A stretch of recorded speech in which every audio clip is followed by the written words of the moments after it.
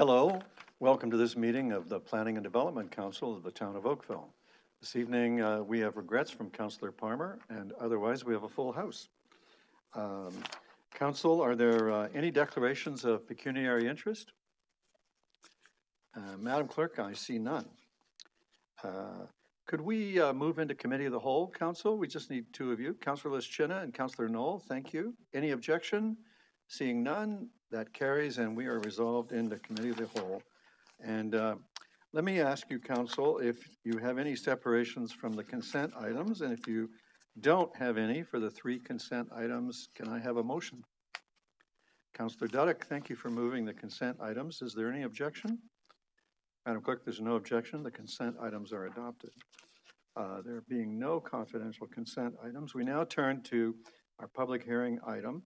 This is a issues identification session, and we are not making a decision on this file. And if anyone who's watching would like to weigh in on this topic, you can call 905-815-6095, and we'll connect you to the meeting, and you'll be called upon to speak following other delegations. We have two delegations registered, Joe Nanos of Tridel and Adam Feynman of Del Manor. And we also have a presentation by Kate Coburn, our senior planner. So Council, I think we should give the Zoom to Ms. Coburn, and she can review for the public the report that you've all studied, and then we'll hear from the delegations, and then we'll canvass everyone for questions and issues. Thank you. Ms. Coburn, away you go. Thank you, Mr. Mayor, and thank you, members of the council. This evening before you is an application for zoning bylaw amendment. The zoning bylaw amendment has been submitted by MHBC Planning on behalf of their client, Del Manor West Oak, Inc., and the proposal relates to seniors housing for 315 units within an 8-story building and an additional 27 independent living townhouse units for a total of 342 units. The report can be found as item 6.1 of tonight's agenda. And the purpose of tonight's meeting, as stated, is to introduce the application to council and the public and to obtain any further comments for review as relates to this application. As said earlier as well, if there is anyone watching a live stream of this meeting on oakville.ca and they wish to speak to the item, they can contact 905-815-6095 to be connected to the meeting, and they'll be called upon following the registered delegations. Just of note, the applicant did hold a public information meeting on April 29th, 2021. There were 10 people in attendance at that meeting, and we have since received 9 letters of objection to date, up into including today's meeting. Slide, please. The property is known as the St. Flodomir's Cultural Center at 1280 Dundas Street West. It is located on the south side of Dundas Street. It abuts the southerly extension of 4th Line. The application relates to a portion of the lands which are located at the northeast corner of the site, highlighted in red on your page, and this abuts 4th Line. Should the application be approved at a future meeting, it is the applicant's intent to divide the lands to create a standalone parcel for the proposed seniors housing. Slide. Just to add to this slide, the lands do contain and are adjacent to various natural heritage features, which includes a 16-mile creek to the east. This image represents an approximate location of the natural heritage feature as it relates to the property, and any land division that should occur on the property would require the conveyance of all of these natural heritage features as well as buffer areas to the town. This would create a natural division of the cultural center lands to the north, from the cemetery lands that currently exist to the south. Staff will continue to review the application and consider the impacts that this may have and report back at a future meeting. Next slide. To further build upon this slide, there is currently a gap that exists approximately 275 meters between the 2 cul-de-sac ends of 4th Line, one extending southerly from Dundas and the one that would continue on your page as you see. These are currently connected by a trail, and it is expected to remain in its current condition as it's shown in yellow on the slide. There are no intentions of connecting fourth line through this section as part of this proposal. Slide, please. Building further, the lands are within a vicinity of the AM radio tower that is located on the north side of Dundas Street West. Slide. And further, the property is also in proximity or adjacent to a built heritage resource that is located at 2477 Fourth Line, which is known as the old schoolhouse. Now that we have our bearings, slide please. The proposal has been oriented to provide the most maximum view of the property, council. So the indication of where the north arrow is, Dundas Street resides on the most leftern portion of your property, of the slide that you're seeing. The proposal relates to the redevelopment of a portion of the lands for seniors housing, with access being proposed from Fourth Line, which currently ends in the cul-de-sac south of Dundas Street West. The applicant proposes to construct an 8-story building which would contain 315 units. These units are comprised of 34 assisted living units, 34 memory care-based units, 116 independent supportive living units, and 131 independent living units. And this would occur on the east side, or the topmost portion of this screen. The applicant also proposes 27 independent living townhouse units, which would be on the west side of the site, or at the bottom part of your screen, over 4 blocks. There is a total of 226 parking spaces, which are also proposed, which would include resident and visitor parking spaces that would be provided both in a surface parking area that is centralized to the site, as well as dedicated private garages for the townhouse units. The property was once listed on the Heritage Register for a former barn structure that was located in this vicinity, which had relations to the Triller-Howell family. Any redevelopment on the site would require a commemorative plaque to be installed through a future site plan application. Slide, please. The lands are designated as private open space and natural heritage system. The portion of the lands in this application are predominantly within the private open space area, which is shown in black on the slide. The lands are also subject to a special exception. This is the entirety of the lands, which do permit the place of worship, a youth hostel, community center, senior citizens housing, conservation uses, and active and passive recreational uses. As the special exception permits seniors housing, an official plan amendment is not required for this proposal. Slide, please. With respect to the proposed zoning bylaw amendment, the existing zoning on the private property is private open space 02, special provision 122, natural area, and cemetery. And this would encompass all of the uses that are currently on the site. The proposed application for the rezoning is in line with the official plan policies with respect to the land use only, where the official plan recognizes seniors housing as a permitted use. The applicant proposes to rezone this northeast portion of the site to permit the seniors housing use, which is currently a not listed permission. And it would be in the form of the 8-story building and 27 townhouse units. The application proposes to maintain the existing private open space zone, but provide further modifications to facilitate the proposal, which would include by adding the seniors housing use. The private open space zone provides only very few regulations, specifically related to setback, heights, and lot coverage for the range of uses permitted within the O2 zone.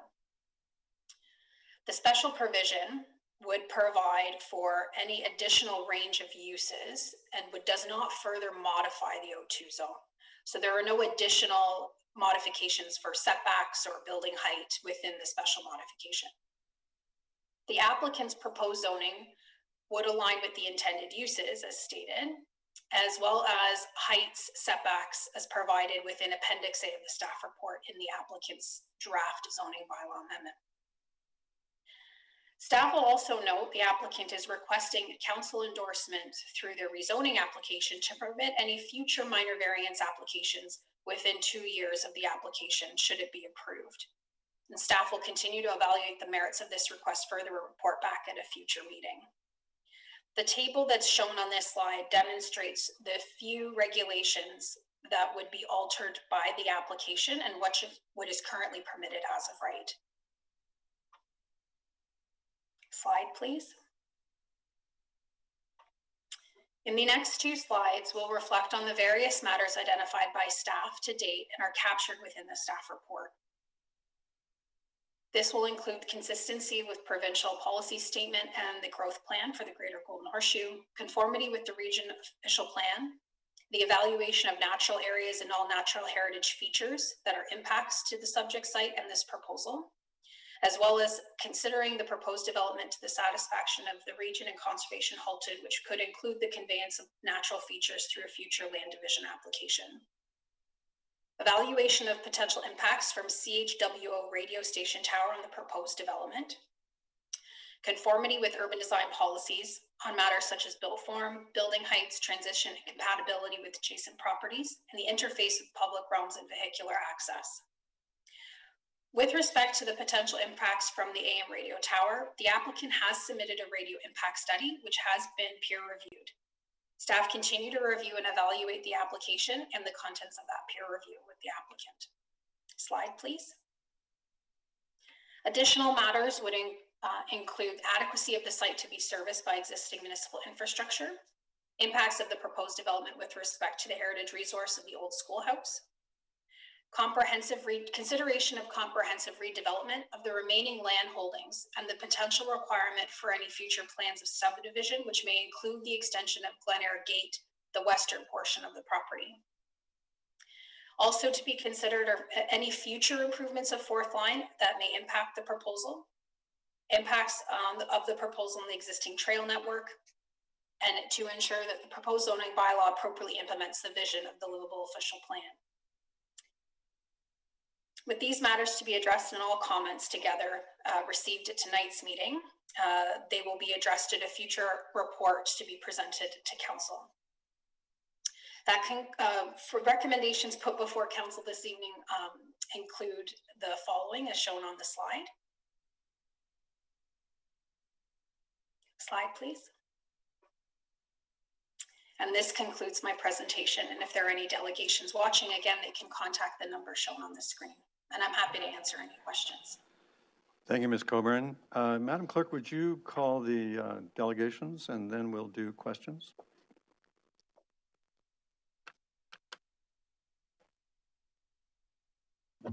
First delegations are Joe Nanos from Tridal and Adam Feynman from Del Manor. Welcome, sirs. Council looks forward to your information.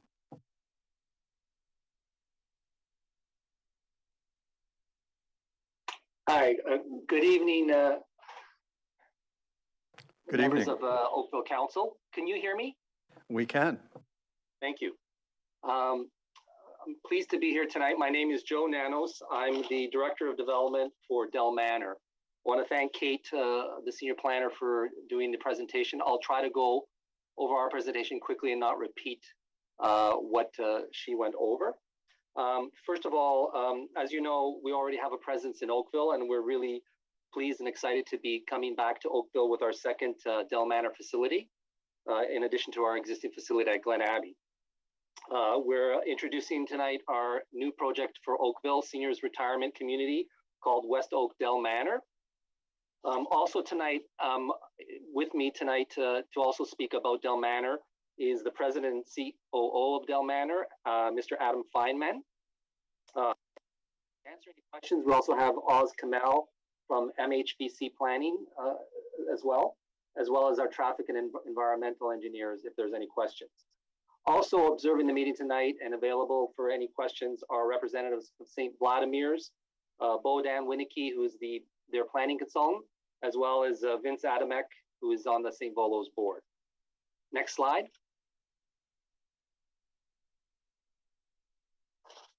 So I'm going to turn it over to Adam Feynman, the president of Del Manor, who's going to introduce a little bit about background about Del Manor. Next slide. Adam, if you can unmute Adam.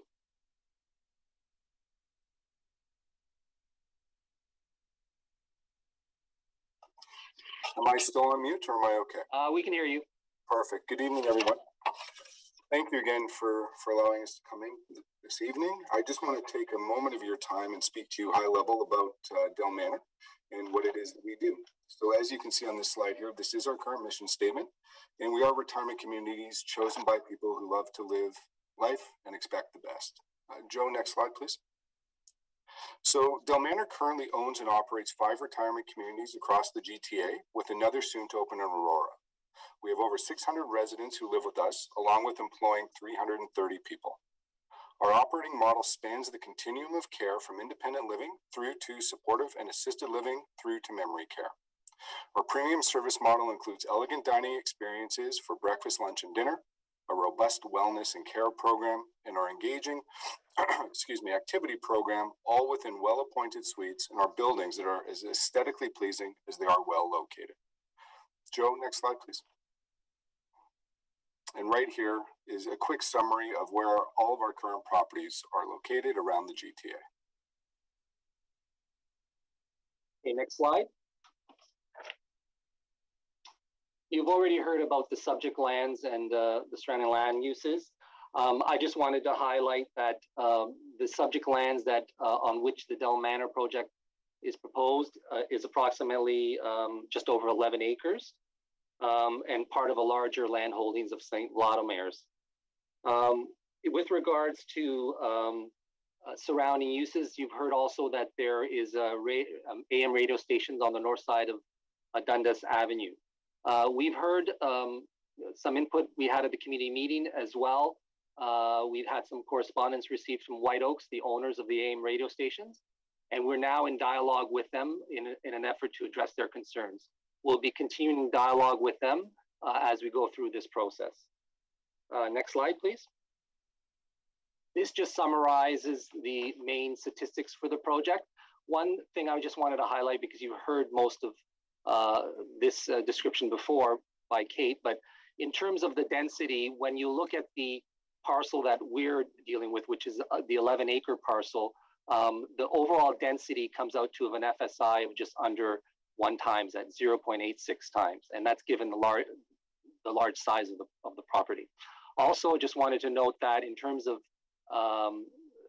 car parking, we're proposing a total of 226 parking spaces, and the bylaw requires approximately 170. Next slide, please. This is our concept site plan. We will be submitting at a future date a site plan application, which will get into more detail in terms of the design elements and building materials and specific landscaping elements. But this gives you an idea of where the green space is throughout the property and how the site is organized. One thing I just wanted to highlight, which was mentioned earlier, is that we're only proposing one vehicular access off of 4th line, the segment that runs parallel to Dundas Street. That will lead to an internal courtyard with surface parking as well as a drop-off area. We are not proposing any access points off of the south leg of 4th line that leads to the cul-de-sac.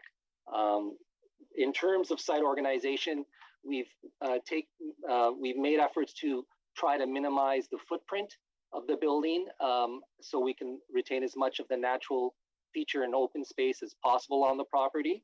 Overall, on this particular site of the 11 acres, just from what you see here, the natural feature to the south and that finger that sort of projects into the parking lot area, which is the ravine area and the tributary of the 60 Mile Creek, is proposed to be retained, as well as buffer areas around those natural features as well.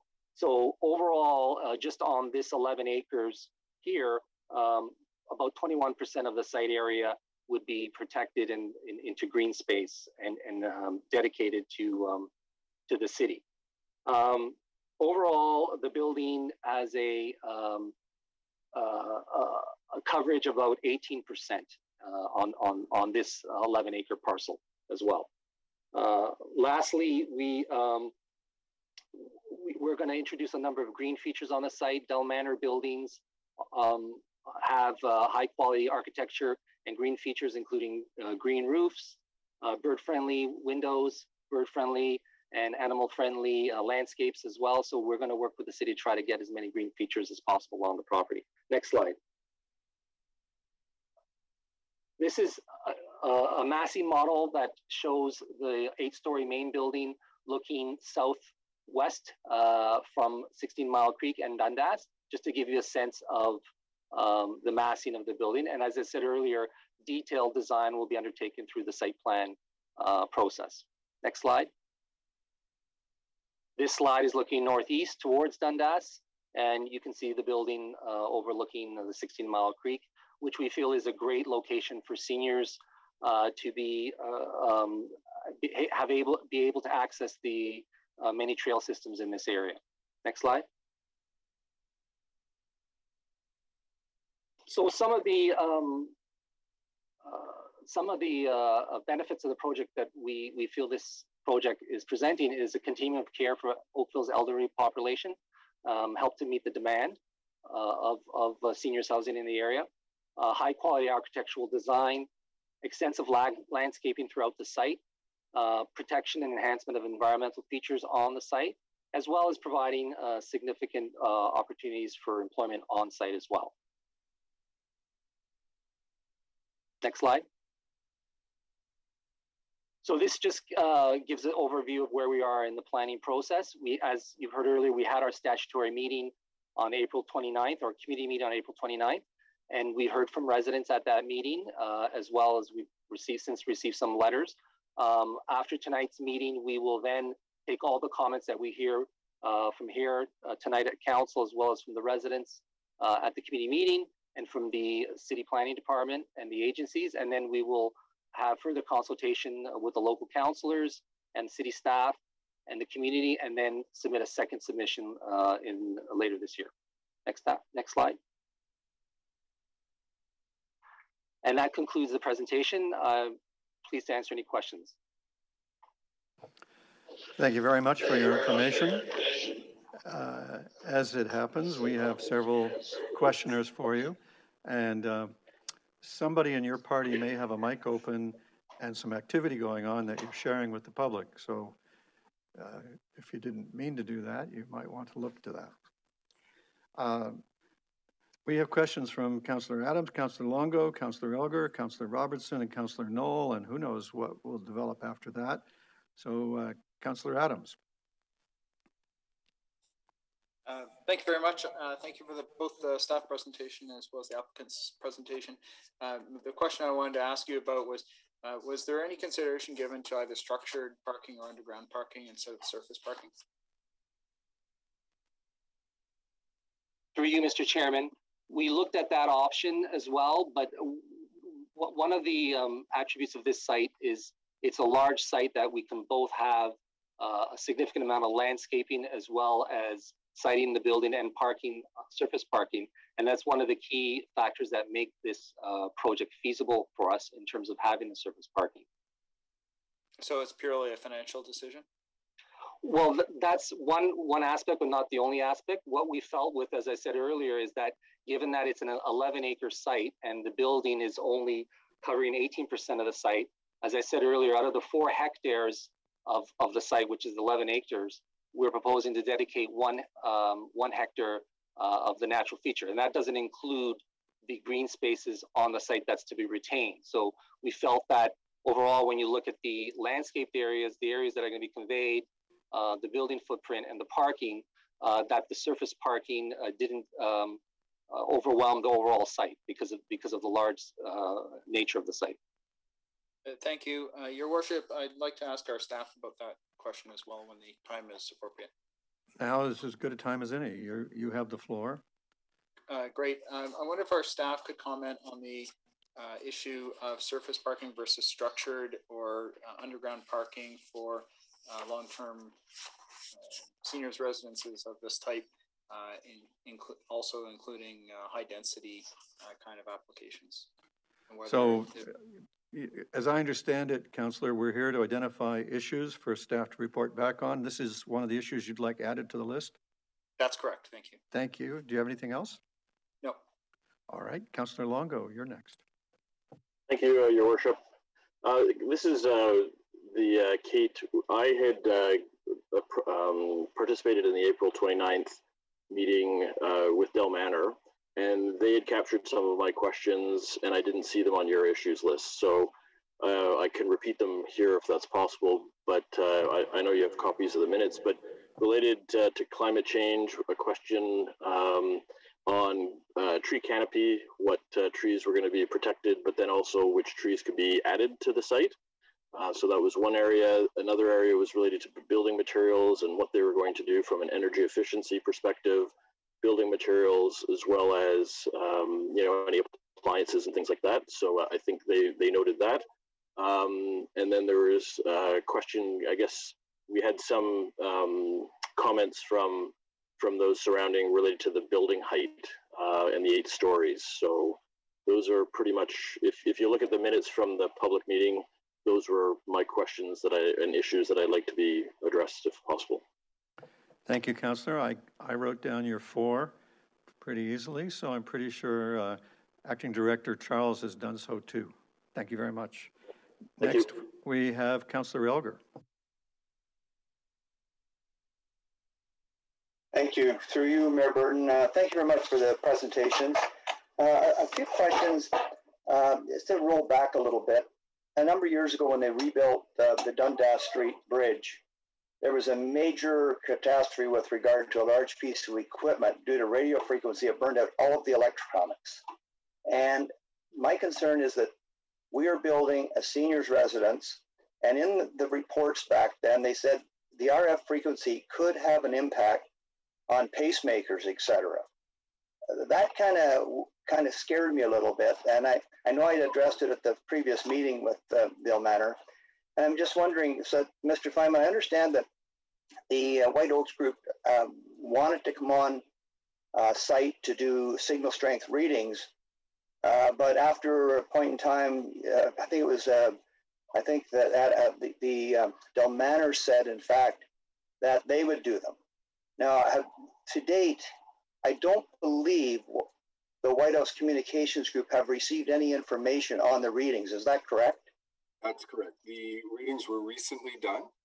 The report is currently being put together, and it hasn't been submitted to us yet. Okay, so you will be giving that to the White House Communications Group, all the information?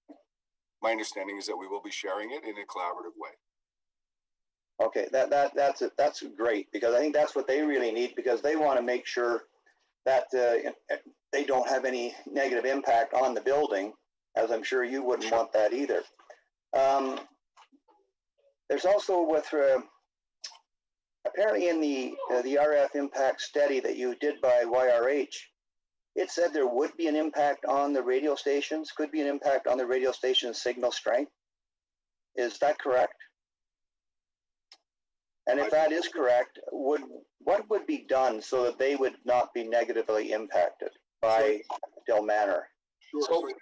I was just going to, I think part of the benefit here is that we did reach out in advance, and we've already started to build that relationship. And the reality is, from our understanding, is the earlier in the process that we can involve White Oaks, the mitigation can begin. We really need, there may be an impact, there may not be an impact, but if there is, it will be identified early on and remediation will be put into place for it. Well, yeah, I really appreciate that, because I think there was a lot of mediation between the development to the west of the White Oaks Towers with regard to the Graydon Banning agreement for the housing going in there. And I believe it was all settled before it went to the LPAT. So that would be really good if you get that all settled, so we don't have to ever think about a person looking out the window, gets zapped, his pacemaker doesn't work very good. So. And one of the things we spoke about too, Councillor, is that from at least our perspective, we do realize the sensitivity and the nature of the residents that we're bringing into the building. And we wouldn't do it if it wasn't safe. Well, that's actually what I really wanted to hear from you, and also that White Oaks agrees with that, because I think from what I've been told, they really do want to work to make it work for everybody, and that in fact that they are not impacted negatively. So I thank you very much for that. Thank you. For sure. Thank you.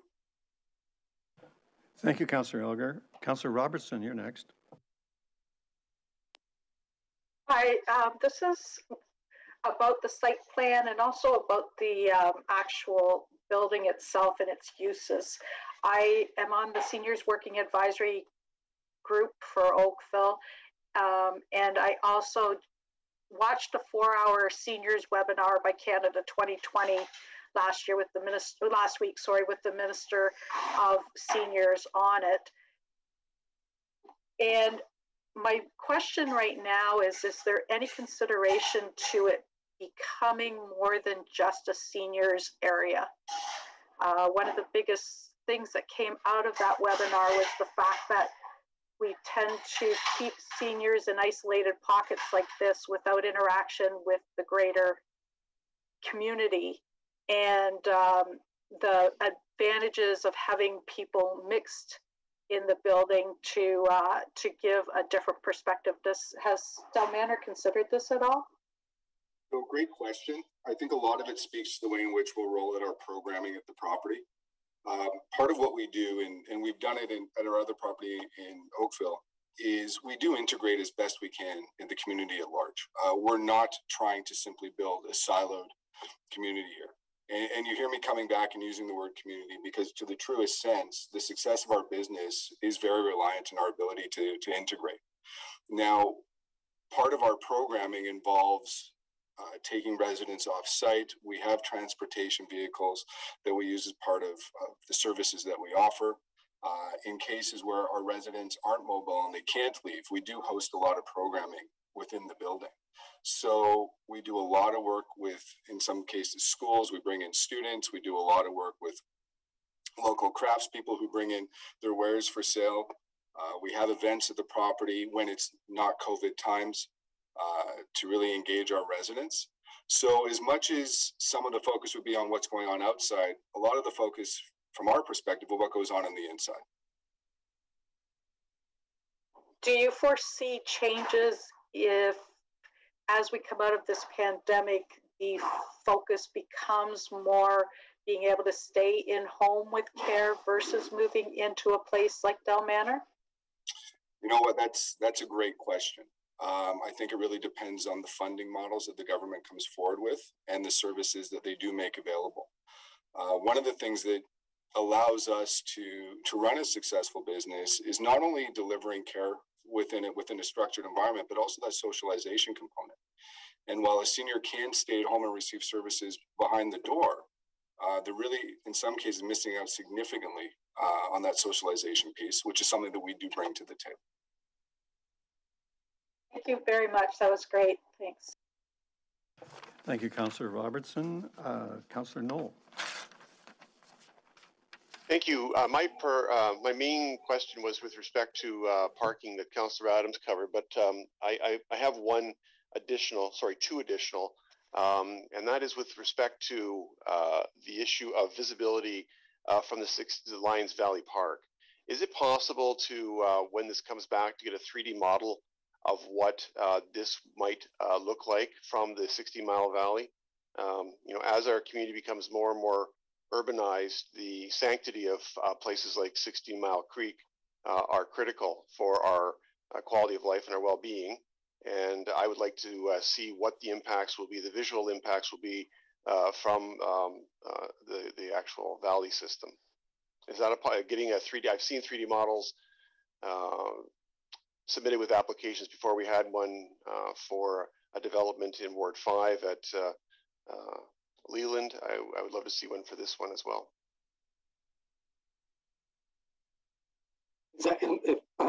Through you, Mr. Chair, we could take some vantage points from the valley and see how the building looks from the vantage point of the valley. We certainly can do that as part of our resubmission.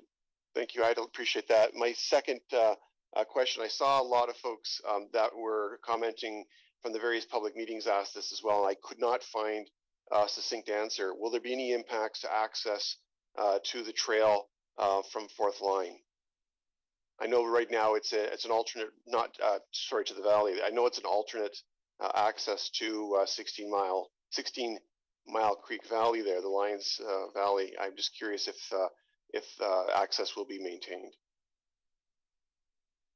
My understanding is that access is on the city right of way, so our project is not impacting that access. So okay. I believe that should be a question for city staff. That's great. And perhaps I could redirect to staff at the appropriate time then. They're taking notes now, Councillor. Your concern, your question has been noted. Thank you, Your Worship. All right, thank you, Councillor. Councillor Chisholm, please.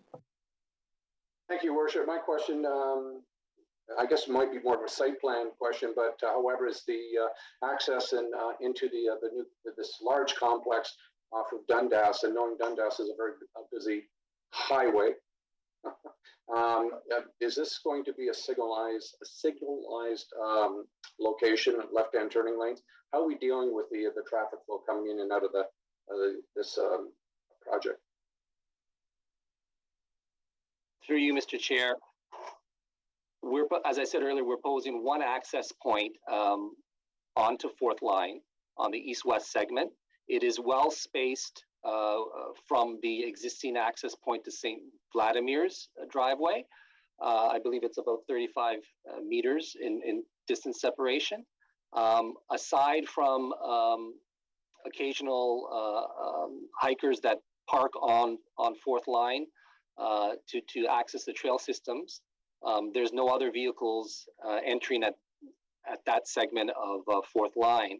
So our traffic consultant has looked at the level of traffic anticipated and doesn't feel that there would be a need for a signal.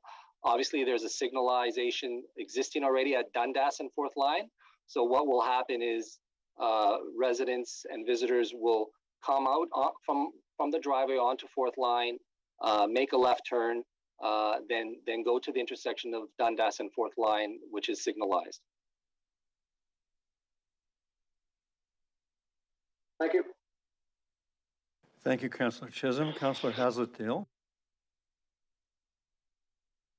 Thank you, Mayor Burton. My question is around the design and how you may have factored in or adjusted your design based on our experience through the pandemic. As you'll be well aware, our long-term care residents and their families have gone through an incredible amount of isolation and a catastrophe. And I'm wondering what you did in terms of learning from our experience in the design of this building. I'm going to refer that question to Adam. So, great question, by the way. And one of the things that makes Del Manor unique was that a lot of the building, the way in which the building is configured is really that the programming drives the configuration. We do have a lot of amenity space in the building. If we were working on a tighter plate or we had fewer amenity spaces, then there'd be more credence to the question that you've asked, because we would be making significant changes in terms of how things are spaced out in the building.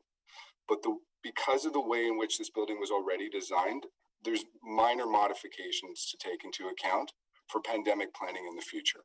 We do have adequately spaced suites. We've got the wide corridors. We've got places within the building where we could cohort people. Now, one of the things, and I'll share this with you from a infection management perspective, we cohorted within the building. So essentially what we did was we locked people, sorry, that's not the right choice of words. We basically locked down each floor, assigned staff to the specific floors, and managed each floor independent of each other in order to contain the virus. I don't think notionally we'd be designing our buildings any differently in order to manage that in the future, aside from putting staff break rooms interspersed more frequently throughout the building. But really, when this occurred, that was how we changed our operating model to account, really to contain a spread. And if an infection did in fact happen, the contact tracing was much easier for us to do. So thank you for that. One of the primary mental health issues for seniors that were in isolation is that inability to meet with family.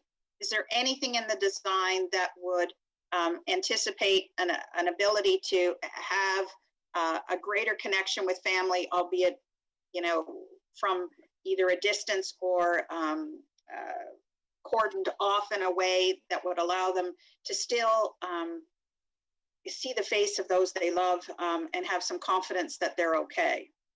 Absolutely, but I think the question, or the answer, excuse me, lies more in technology than it did with the layout of the building. We relied heavily on apps like FaceTime, Zoom. We have within our buildings a TV system that's closed circuited. So we were able to communicate with our residents through a dedicated channel, and we were able to facilitate exercise class. So our lifestyles manager would be filmed, it would be piped through the building so that we can engage residents on a daily basis. We have computer stations that are open to the public. We did make iPads available to residents that didn't have. The buildings, luckily, are equipped with Wi-Fi. So we really promoted as much technology to facilitate that interaction as what we could. Even with the guidelines now lifting, we're still pretty restricted in what we can and can't do. We are allowed to have up to 5 visitors outside today by reservation. Moving forward, I don't know if we'd be able to change how much outdoor space we could commit to this, and then winter, of course, poses a challenge of going outside. So I would say that the easiest way for us to manage that in the future is probably to rely more on technology than it would be to configure the building for design. Through you, Mr. Chair, I just want to add to what Adam said, is that Adam's comments pertain to the building itself. But when you look at the site plan design, and I know this is a preliminary landscape design that we're presenting, but as I said earlier, there's ample landscape space on site.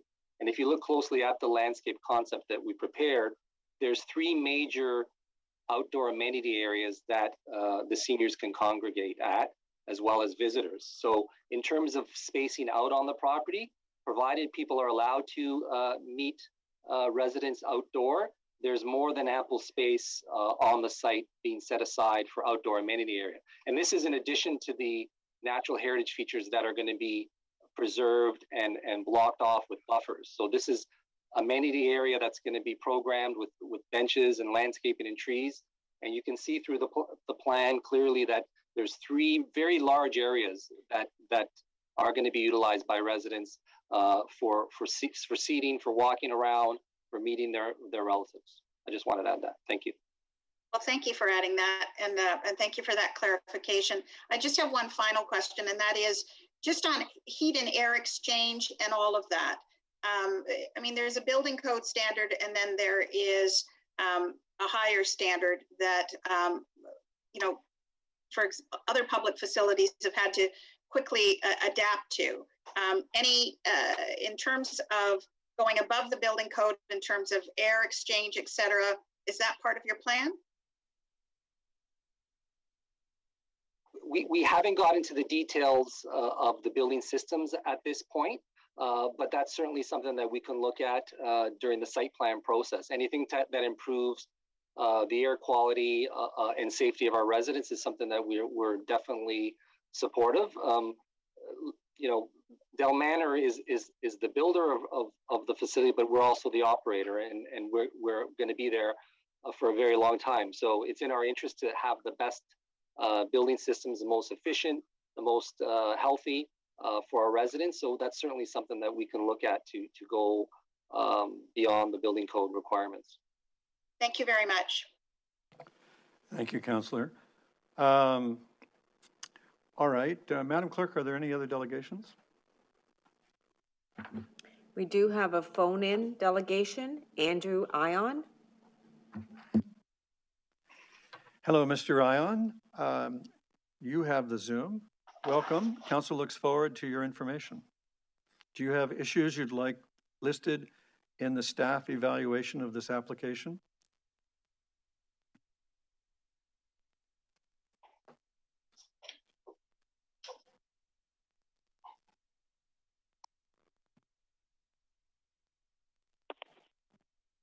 evening, everybody. Can you hear me now?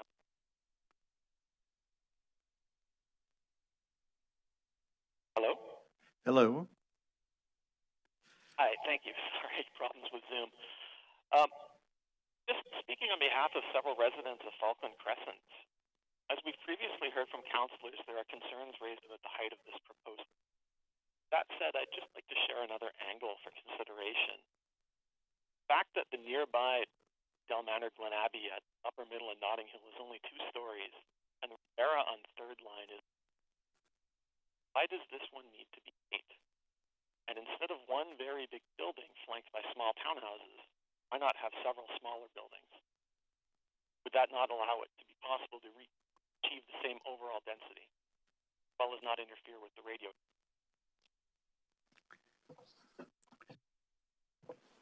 Thank you for that.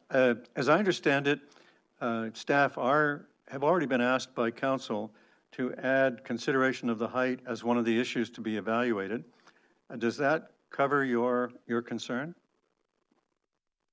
The height, but also relative size to similar structures in the neighborhood. Right. Okay. I think they understand it that way.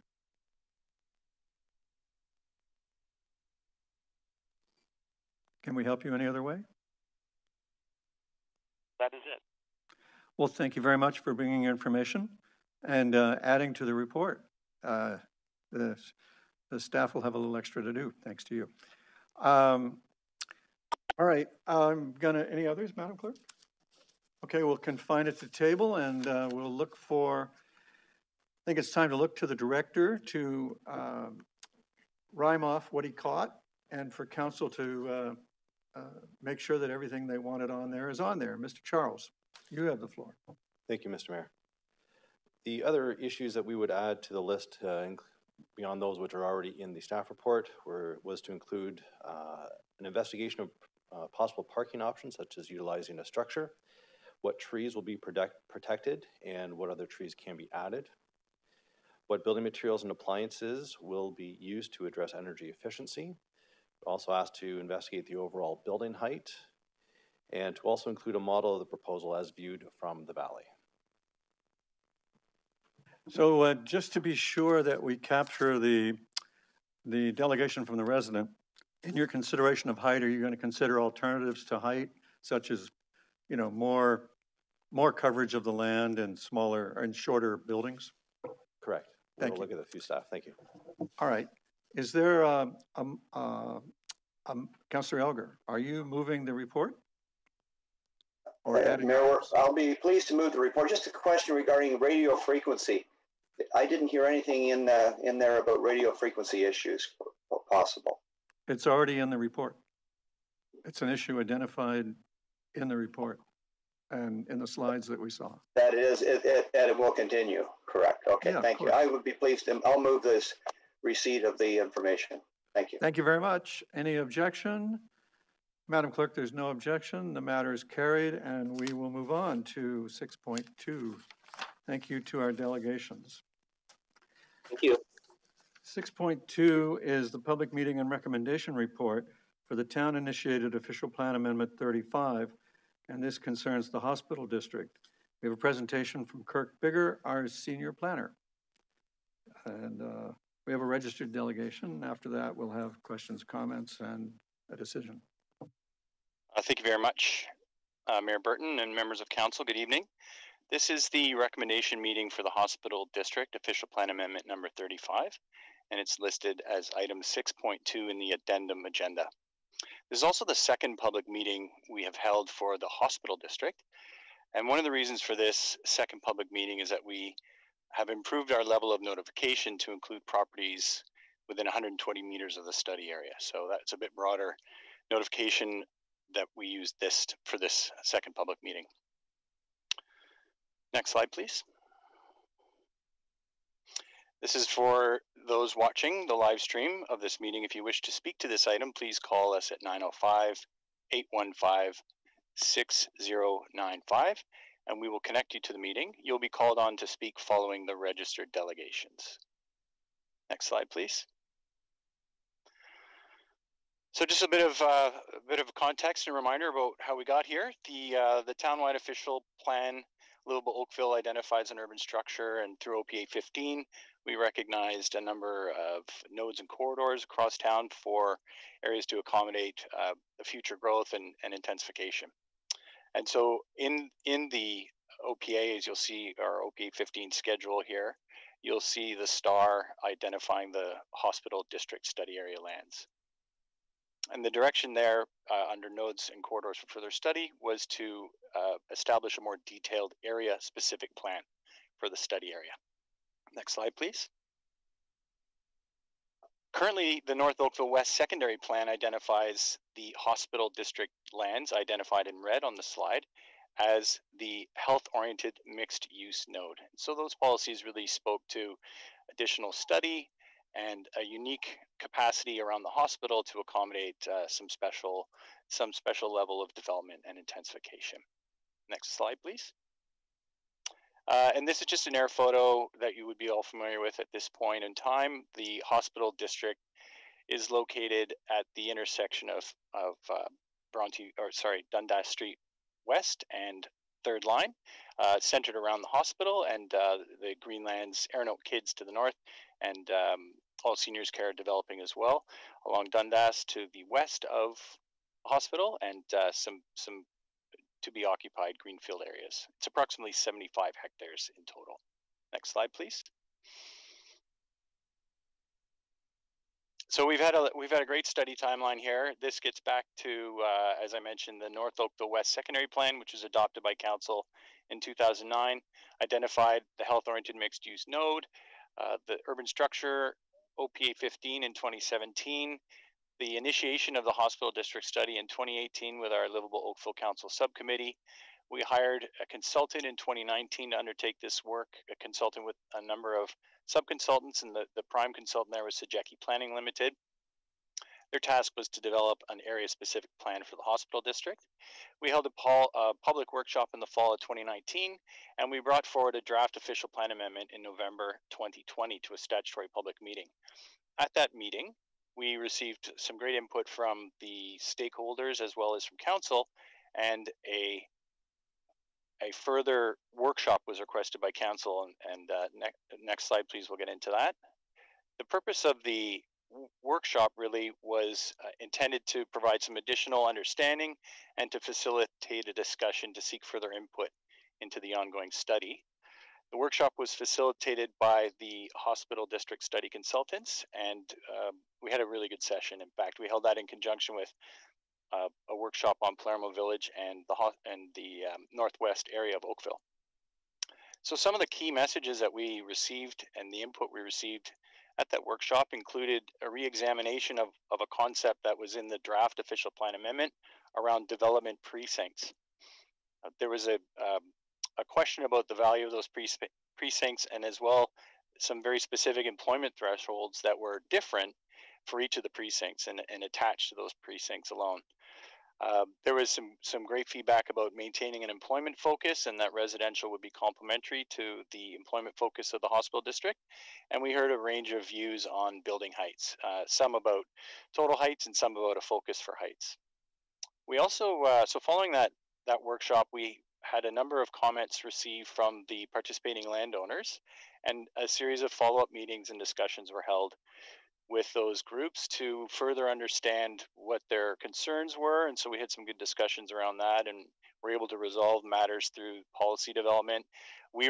Staff were able to clarify the policies that had been put forward, just so there was a common understanding, and there was some general support expressed for the directions that the study had taken in the draft official plan amendment.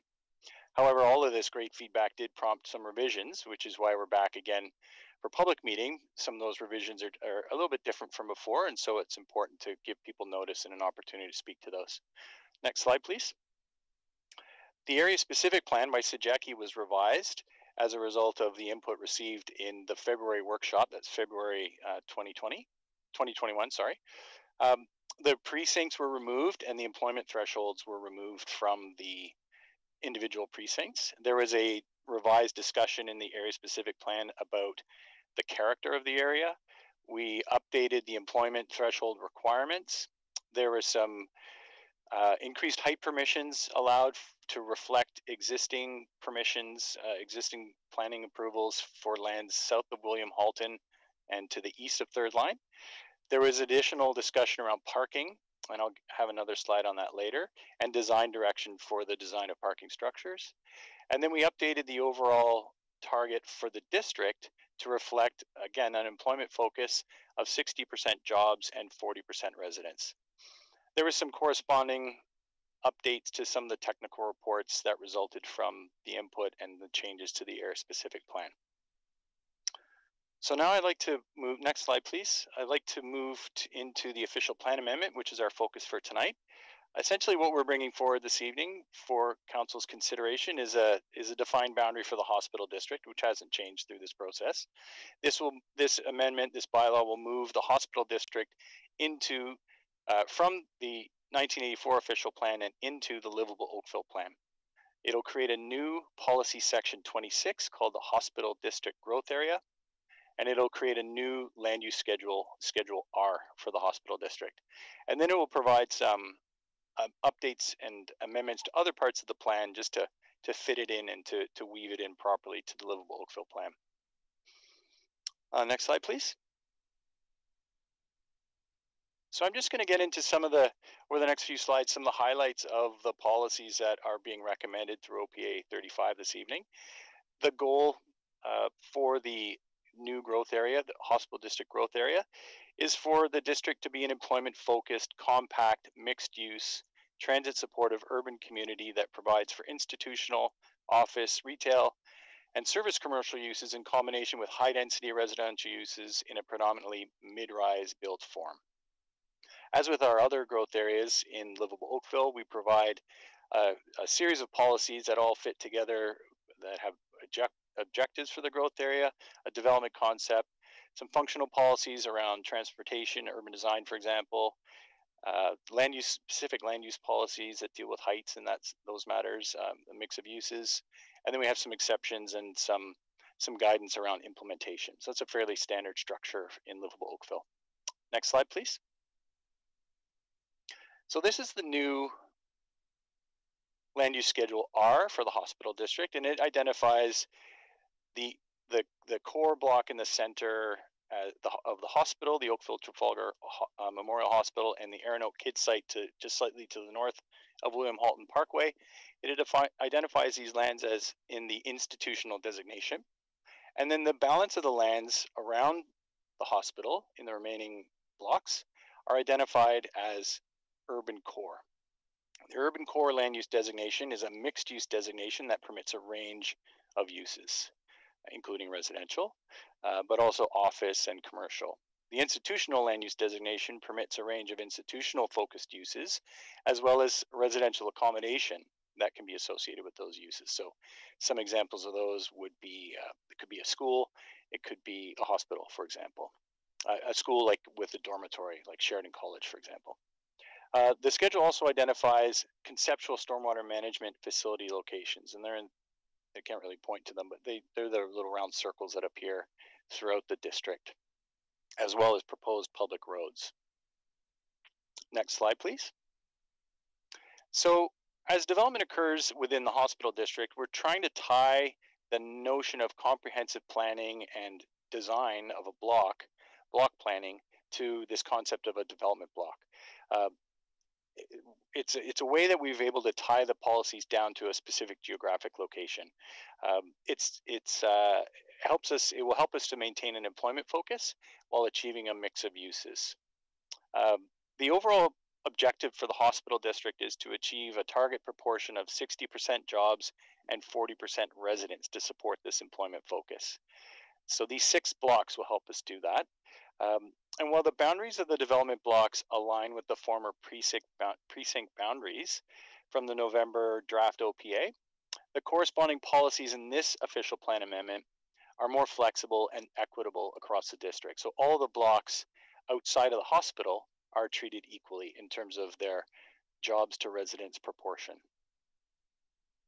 The recommended policies also recognize that there's an existing employment benefit provided by the existing jobs at the Oakville Trafalgar Memorial Hospital in the central block. So once we took that benefit of 100% employment and distributed it to the remaining blocks, we were able to slightly lower the proportion so that individually the minimum employment target by block would be 55% jobs, which the flip side of that is 45% residents.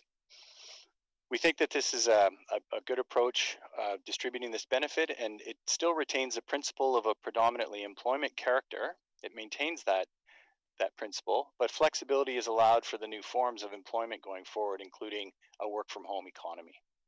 Next slide, please. Regarding heights, the study essentially determined that a 12-story height, maximum height, was appropriate for the study area, given its location and its envisioned function and the employment focus for a mixed-use node. The OPA proposes a minimum height of 6 stories, which is typical of our mixed-use designations. We have a minimum height and a maximum height. So the minimum here is 6, and the maximum is 12 across the district.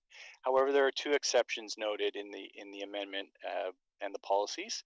One is to permit a 4-story height limit at the All Seniors Care building, which is in Block 1, just to the west of the hospital block, and also a 15-story permission for the lands, it was mentioned earlier, for the lands just south of William Halton Parkway, east of 3rd Line. And that's a 15-story permission, and that reflects existing zoning that's in place for those lands. Next slide, please.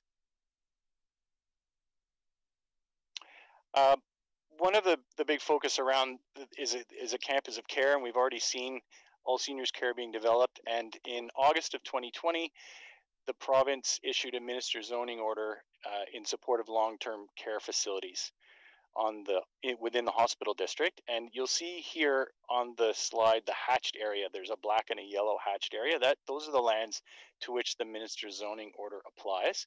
However, it's anticipated that the immediate development of the long-term care facilities will occur on the yellow portion that's hatched, just because of existing servicing to those lands and constraints and further study required to secure proper planning approvals onto the lands to the west in the black hatching. Currently, there are 2 facilities contemplated for that site in the yellow with 512 beds. And one of the comments we received from our stakeholders was permissions for long-term care facilities that were flexible and consistent, again, across the district. And so that's reflected in the recommended official plan amendment. There's a policy that permits long-term care facilities and institutional uses across the hospital district. Next slide, please.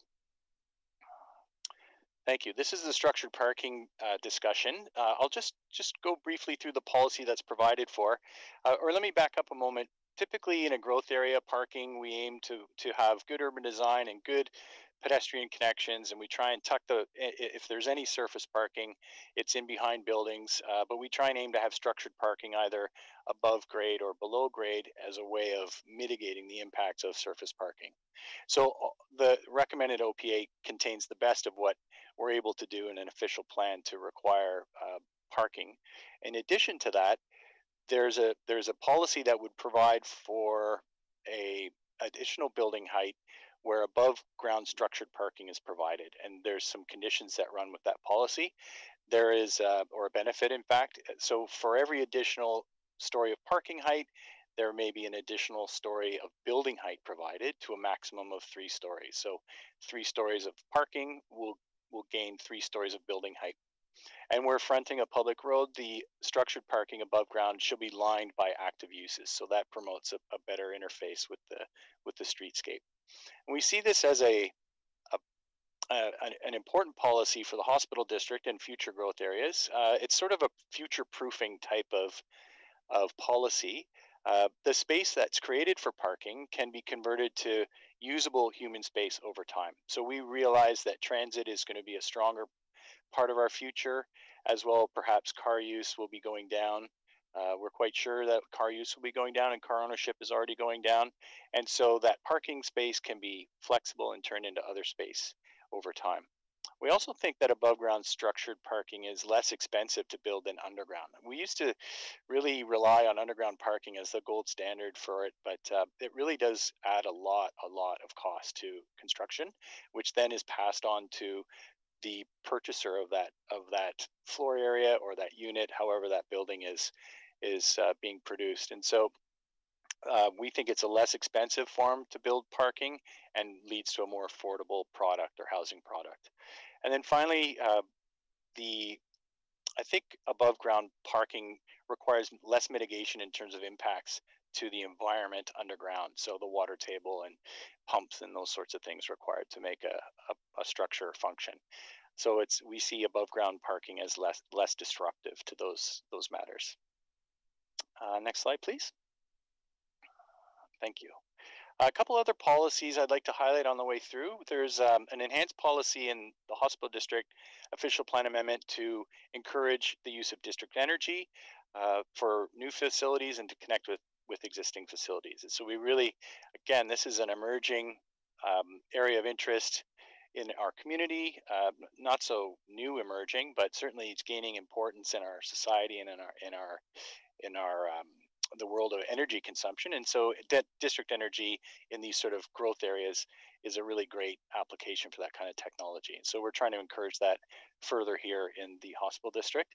As well, there's a provision in here and some criteria established for site-specific official plan amendments to seek additional height if a particular property owner wants to move beyond the maximum of 12, then they may bring in an official plan amendment for that additional permission.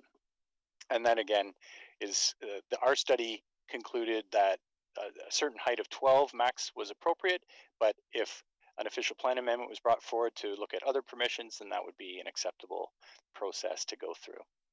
Next slide, please.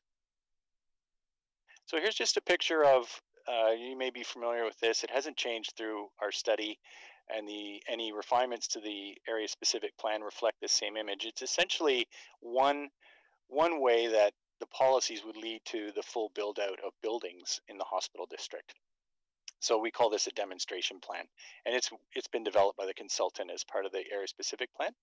At full build out, we expect at max the hospital district could accommodate up to 17,700 jobs and residents.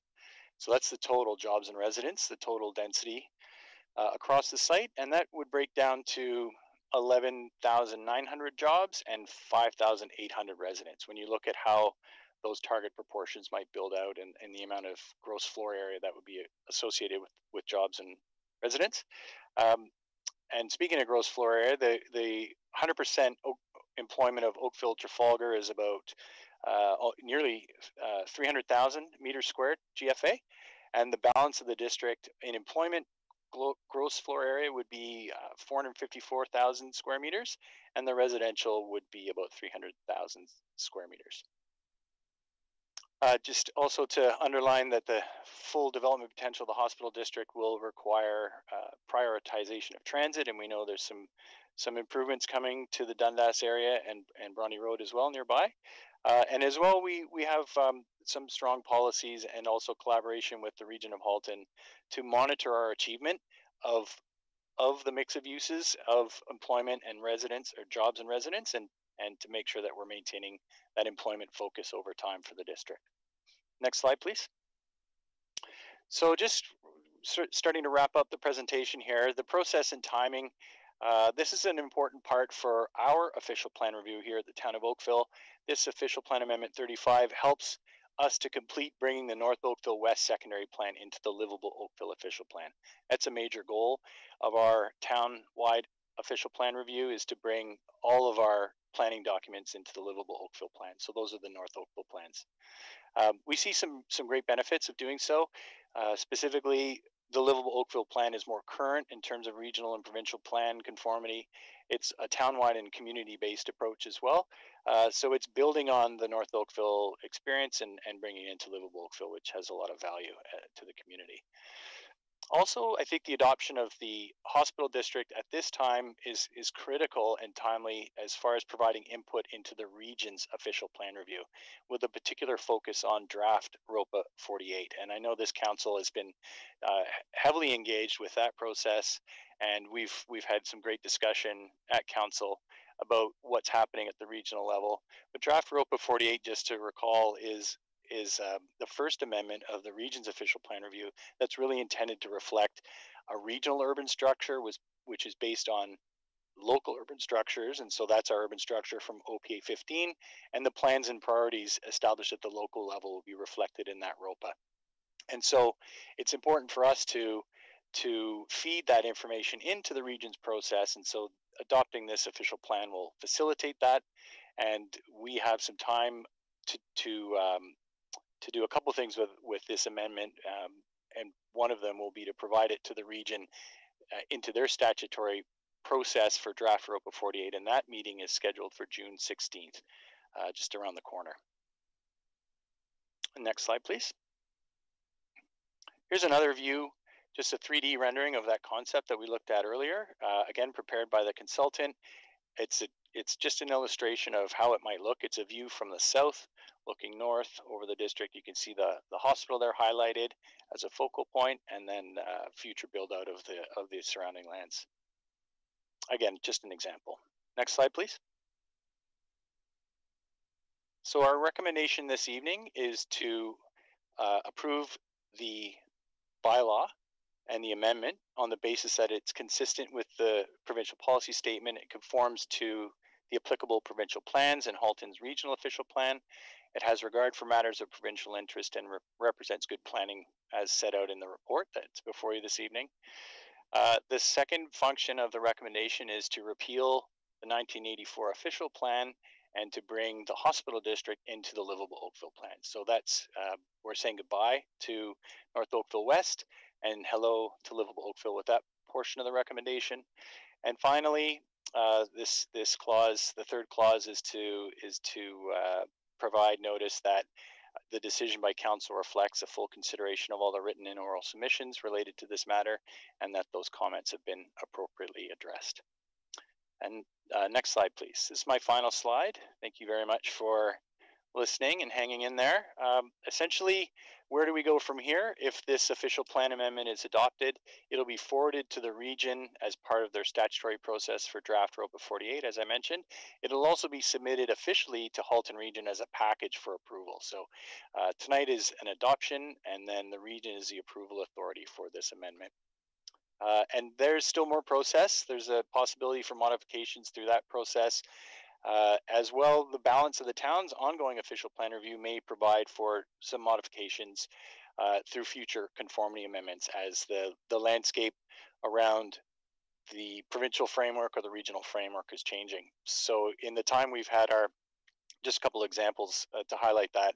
In the time we've been operating our program for the official plan review, I think we've had three new growth plans or modified growth plans. And just recently we've been collaborating with the region and the province on some new land use compatibility guidelines. And I know that may be top of mind for some of members of council. Certainly the hospital district is special in the sense that it's a sensitive use area.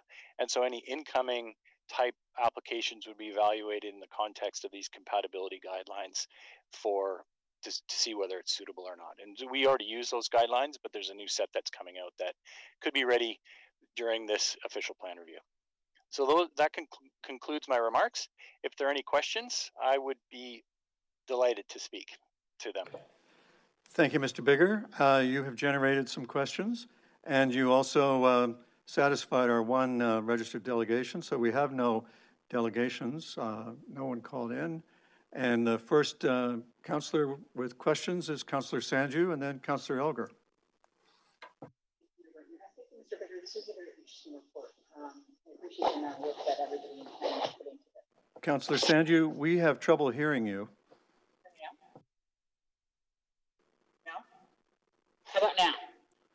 Oh, it got a little bit better when you got closer to wherever your mic is. So that is my mic and my camera. So I'll get as close as I can without looking like a witch on camera, being too close to it. So I want to say thank you so much to planning staff and to Mr. Brigger for putting as much effort and time as they have into this report. And thank you so much for your presentation today as well. I was hoping you could talk to us a little bit about the parking reduction. You said that there is typically a reduction in cars that we're seeing in the area. What's kind of the focus there? So if we're going to be reducing the parking, what's the idea around that? So typically we want to build a growth area looking to the future, and so that was that future proofing comment. We want to try and minimize surface parking. We want to try and have good urban design, good connectivity for pedestrians and other modes besides cars, good transit connections. So that's what the future of an intensified node looks like.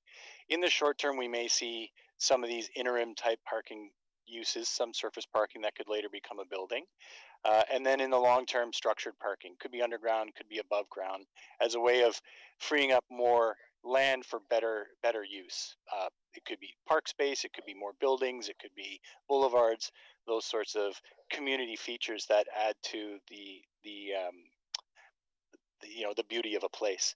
What I was getting at with so essentially the parking amount or the ratio is generated through the development process and through a zoning, for example. That's where we would say, here's the use or here's the mix of uses, and this is the type of parking requirement for that type of development. So we'll see that as things come forward, and that'll be an ongoing opportunity for council to provide input and for technical work to be undertaken to make sure the number's right. Looking beyond that, we're hoping that as car use declines and as other modes are made available for people to transport themselves or to be transported, the need for parking will decline corresponding to the decline in car use, and the parking that we've built can be converted to other. So you've got a building that holds cars, now it's going to be a building that holds maybe a gym or something could go in there. And then also the design of covering that parking up as it's built so that we're not looking right into a parking structure. So that's kind of the thinking about parking. Thank you for that. So that makes sense, but it leads me to another question. So you mentioned that, so obviously the reduction in cars would lead people to alternative modes of transport.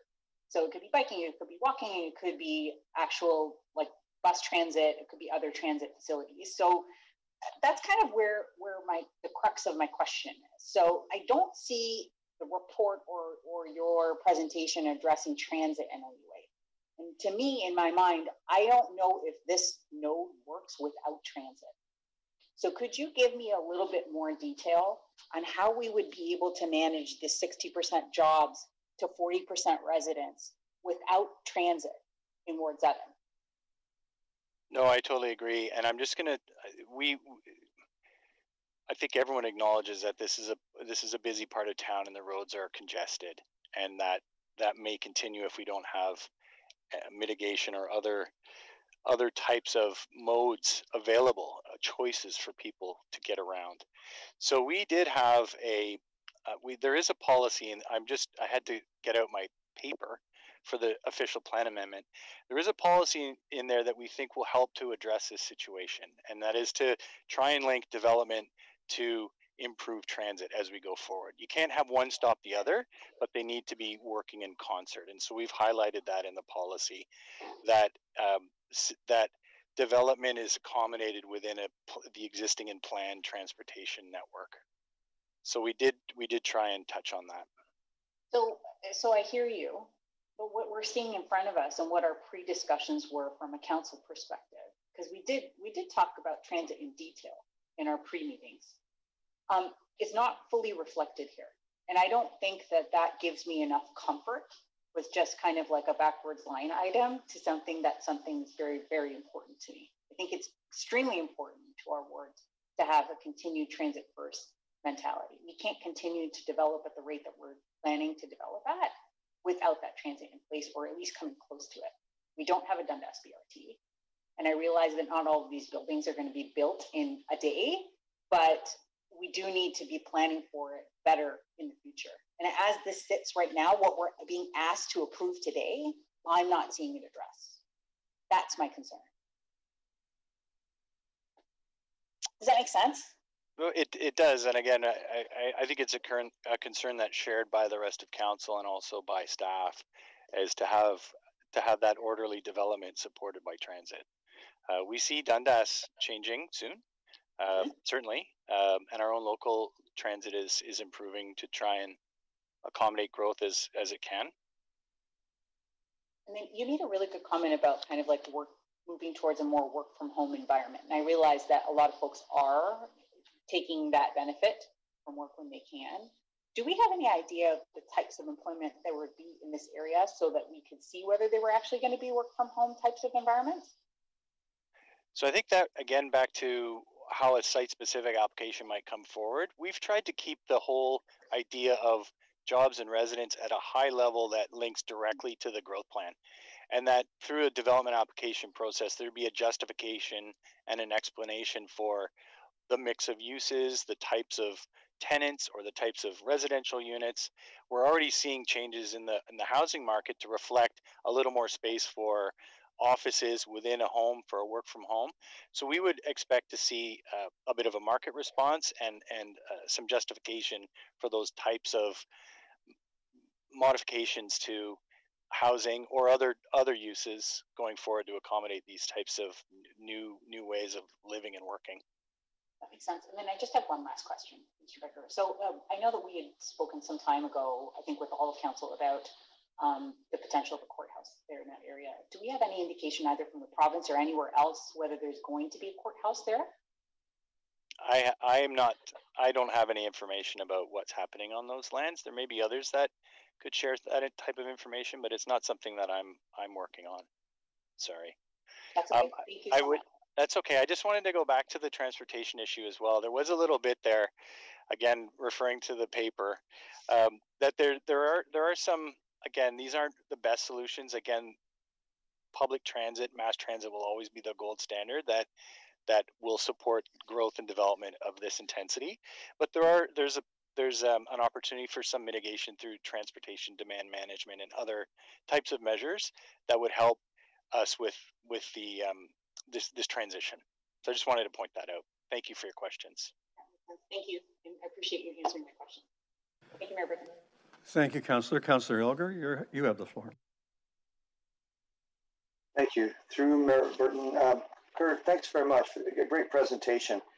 One question on I think it's Block 6, which is just east of the existing hospital. There was a report, and again, it's back to the White Oaks radio towers. Has that all been cleared and there are no issues with building heights of 15 stories that could impact the radio frequencies and cause problems? Thank you, through you, Mr. Chair, and to Councillor Elgar. I believe, Councillor, you're referring to Block 5 from the from the blocks. Block 6 is the hospital. Okay. And so the zoning bylaw amendment that's been approved on those lands has addressed the radio frequency matters, and any future development and future applications will also be incorporating those concerns and those design or mitigative type features into future development. So it's very much a part of the process to date and going forward. This is all good news. So the people know that they can build 15 stories, and how they will be built to not cause a problem is all written out and will be spec'd out. I thank you for that. Thanks very much. Thank you, Councillor. Councillor Dudek. Thank you. Through you, Your Worship. I know that you mentioned that the regional approval is the next step in the process. Kirk, do you have any indication, and I dare say they've been actively involved throughout this process thus far, but are you aware of any large stumbling blocks, put it that way, that may be in the way of this going forward? In other words, is it just minor modifications, ones that you expect anyway? So thanks for the question, Councillor, through you, Mr. Chair. I think that the region has been deeply engaged in this process. We're talking about employment conversion at the regional plan level, and that's in our work, and that's being reflected in draft ROPA 48. So there are some major wins, I would say, for the town and the region that are already moving forward positively. I don't anticipate major stumbling blocks, but the province has yet to chime in, and the region will be sharing our work with the province as well. And sometimes there are modifications that come from that. And then the region has to evaluate the hospital district in the context of the region as well. And there's a lot of moving parts there. But again, we have a really great working relationship, and we've been having a good conversation with the region and also with council about how that's been evolving. So I feel positive about it. Absolutely. That's good to hear. Thanks, Kirk. Thank you, Councillor Dudek. Councillors with your hands up, Councillor Haslett-Deal for the first time. Thank you, Mayor Burton. Further to my council colleagues' questions on transit, can you just help me a little bit with some of the wording and the call out around it being a transit supported or a transit first? I mean, there's lots to like in this report and some of the clarity that's come out since over the multiple meetings, but I'm not seeing transit first jump out at me, and I'm wondering, where do you fit that into this document that's going to be the guiding principles for the future? Thank you, Councillor, for the question through you, Mr. Mayor. So transit first is, we could say there's already transit there. The transit has arrived on Dundas and in other parts. It's more about growing transit in sync with the development that's anticipated. So that's what Councillor Sandu was referring to earlier. I think that we would be relying on related documents like the Transportation Master Plan and some of these other studies that are underway to bring transit forward to the area in conjunction with the land use plan that's before you tonight. So that's the transit first, transit next piece. The other bit is the transit supportive, and you've heard this through a number of development applications and discussions around height and density in the right location. This is a corridor, this is a node. We want to get the right amount of density in place in order to make transit viable when it is delivered there. So you know, imagine running a bus through a bunch of detached homes versus running a bus in a corridor with a number of high density type developments. The number of transit users will multiply in that type of environment and help contribute to transit viability. So that's the transit supportive piece of development. Thank you. Excuse me, Councillor, 1 second.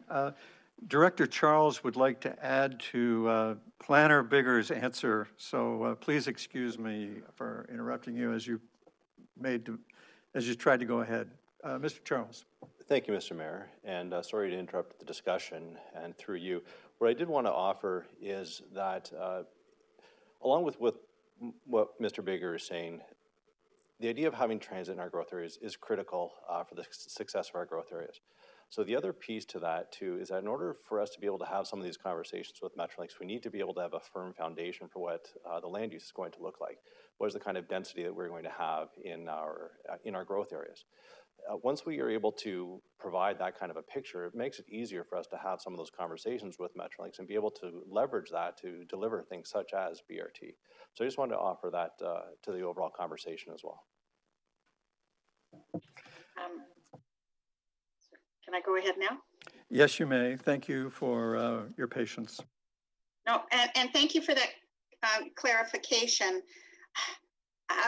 I'm reminded of a phone call that I got from a human resource person at the hospital about how a lot of the frontline healthcare workers were struggling with how they are going to get from point A to point B in the early stages of COVID. And my hat's off to our transportation group, because they pivoted quickly to try and recognize the change in the schedules and how it was going to impact the healthcare workers. But I'm looking at this district, and I am concerned that we keep talking about getting to a higher order or more transit. And are those threshold numbers documented somewhere? Because I think Director Charles made a good point that we have to have the justification to be able to get that support.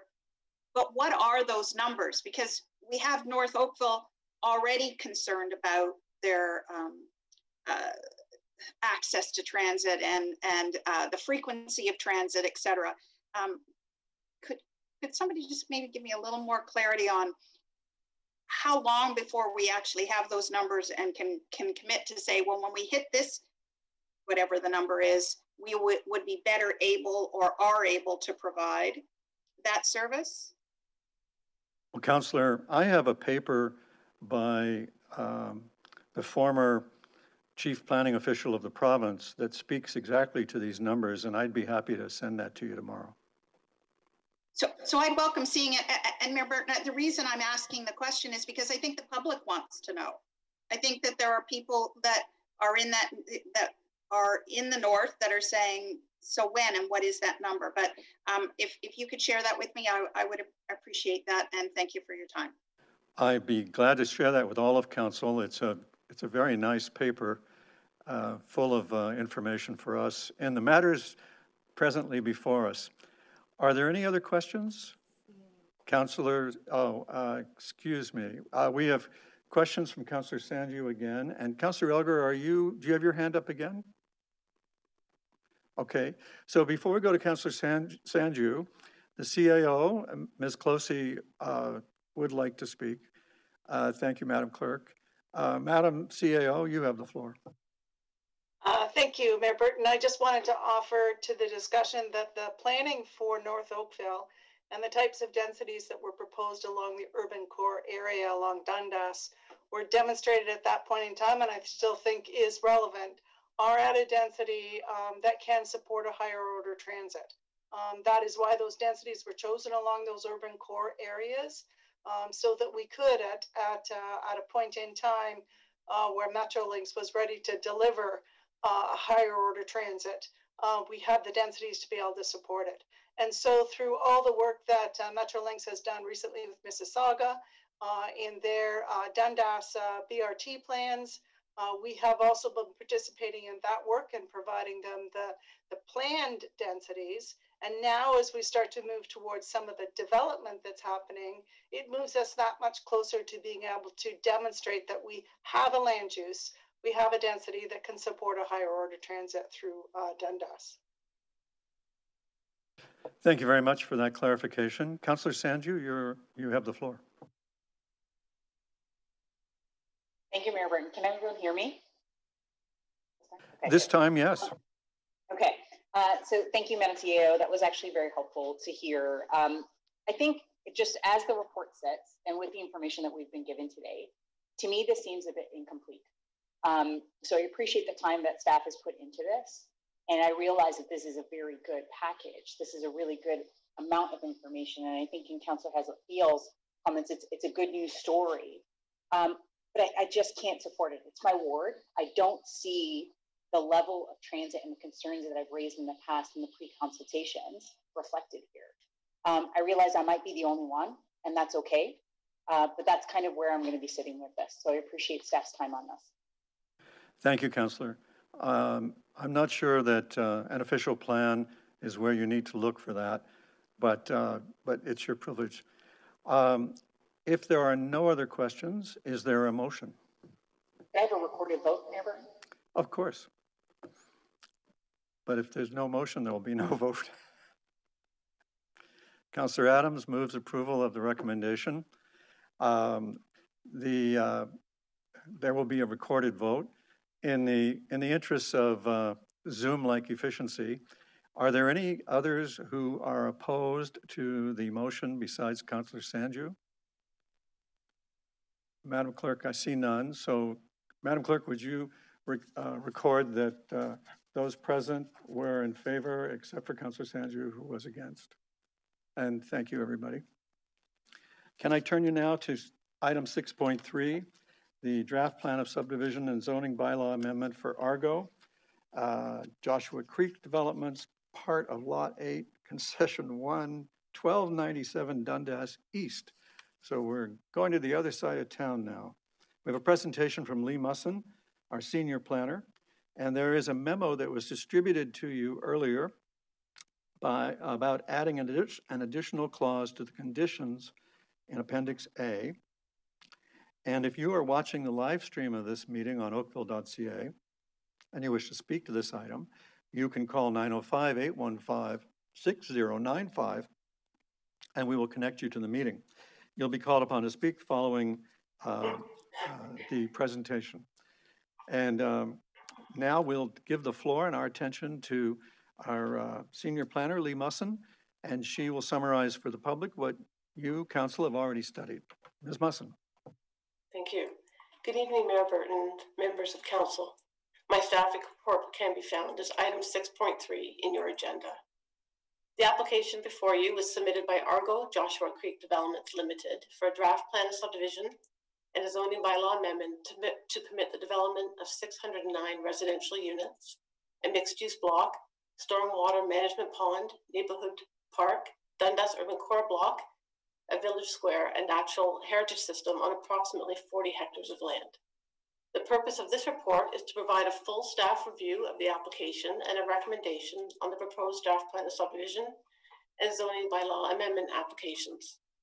A statutory public meeting was hosted by Town Council in August of last year, and following that meeting, the applicant expanded the draft plan of subdivision land area to include a holdout property municipally known as 1297 Dundas Street East, and as such, a new public meeting is required.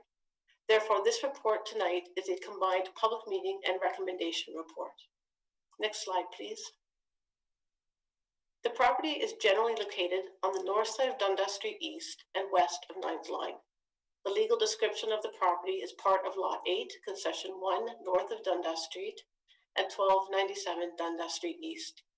The subject lands are currently located between the Bressa and Dunoak subdivisions with approximately 350 meters of frontage on Dundas Street.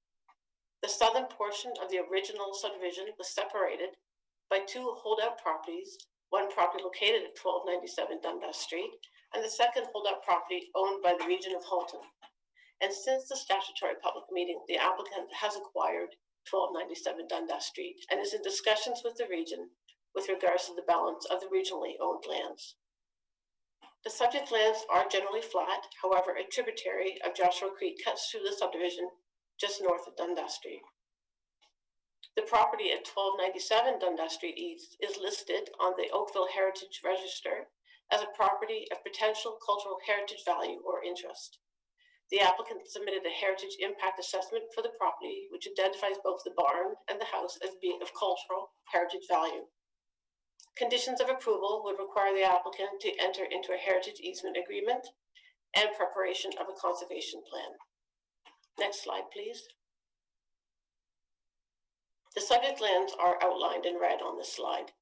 To the south is Dundas Street, beyond which are residential uses consisting of two-story detached dwellings and townhouse units. To the north and west is the Mattamy Phase 3 lands, which is a draft plan of subdivision currently under review. This proposal consists of detached dwellings, townhouse units, as well as a school, two parks, and a village square. To the west is the Dunoak draft approved plan, which was LPAT approved in 2019. This subdivision consists of detached dwellings, townhouse units, a Dundas Urban Core block, school, and stormwater management pond. And then to the east is the Mattamy Phase 4 lands, which was draft approved in 2019, and this plan was received draft approval in this past April, but beyond which is the Bressa subdivision, which was LPAT approved in 2019. Next slide, please. The proposal relates to the redevelopment of approximately 40 hectares of land, consisting of 609 residential units, the mixed-use block, storm pond, and park, Dundas Urban Core, village square, and natural heritage system. In terms of the breakdown of the units, the applicant is proposing 208 detached dwellings, 401 townhouse units. There's a mixed-use block located at the activity node, and there's a natural heritage system block which accounts for approximately 8 hectares of the subdivision. The stormwater management pond is located at the southern end of the subdivision. Of note is to the west is the Dunoak subdivision, which contains the Holton District Elementary School site that relies on the construction of the Argo Pond for drainage purposes. With the approval of this Argo subdivision, the construction of the storm pond can commence, thereby allowing development applications to be filed for a new elementary school, which is tentatively scheduled to be open in September of 2024. The subdivision also contains 1.6 hectares of land for a neighborhood park to be combined with 2.8 hectares of land on the Mattamy Phase 3 lands. This subdivision, if approved, would assist in achieving a complete community in this location with the extension of roads and servicing between the Bressa, Mattamy 4, and the Dun Oak lands. And the proposed zoning bylaw before you this evening is required to implement this proposal. Next slide, please. The North Oakville East and West secondary plans provide a planning framework for the lands north of Dundas Street and south of the 407, between 9th Line in the east and Tremaine Road in the west. The North Oakville East secondary plan designates the subject property as neighborhood area, Dundas Urban Core, Park and Natural Heritage System. And the North Oakville master plan is intended to assist in providing guidance and coordination of local roads and adjacent land uses for the North Oakville planning area. Development applications are reviewed to ensure general coordination and consistency with the intent of the master plan. Minor modifications are permitted provided the general intent and direction of the master plan is maintained. The North Oakville master plan further identifies these lands as general urban area, suburban area, neighborhood center area, neighborhood activity node, and stormwater management facility. The proposed development is an extension of the draft plans to the east and west, and the uses are consistent with the North Oakville East secondary plan. Next slide, please. The subject lands are currently zoned existing development, or ED, as illustrated on the left side of the screen. The existing development zone only allows uses that legally existed on the date the parent bylaw came into effect. Zoning bylaw 2021-040, which is attached within Appendix B, has been prepared to rezone the lands from existing development ED to specific site-specific zones. Generally, the proposed zoning bylaw will establish modifications to the regulations pertaining to width of bay, box, and bow windows and porches, modifications to setbacks for selected lots adjacent to the natural heritage system, provides for specific regulations for the mixed-use block specifically related to permitted uses and heights. It provides specific regulations for the Dundas Urban Core block, specifically related to permitted uses, location of uses, heights, number of dwelling units, and parking and visitor parking, and establish a holding provision to ensure the sufficient servicing allocation for portions of the subdivision. However, there's one item I wanted to bring to council's attention, was a request by the applicant to reduce the width of the parking space within a private garage and to allow a step to further encroach into the width of the parking space. This request was not supported by staff and is not included within the bylaw for council's consideration this evening. Next slide, please. This slide reflects the various matters identified by staff and council, and I will briefly touch on these issues, but there's a more detailed response within the staff report. Planning staff received documentation from the trustee of the North Oakville East Developers Group confirming the applicant is in good standing. The proposed development is consistent with the uses contemplated in the North Oakville East secondary plan, and it is staff's opinion that the proposal is consistent with the provincial policy statement and conforms to the growth plan and the regional official plan. The EIRFSS was reviewed by the town, Conservation Halton, and the region and was deemed to be satisfactory. In terms of urban design policies on matters such as build form, lot size, transitions, and compatibility with adjacent properties and interface with public realms and access, the applicant has submitted an urban design brief that addresses their proposals' compliance with the Livable by Design manual. In terms of coordination and phasing of the proposed local network, a portion of the Bressa subdivision to the east was registered in November of 2020, which will provide road access to the subject lands using Wheat Boom Drive, which is Street A. A section of Street B is proposed to cross regional holdout lands, which will ultimately be conveyed to the town.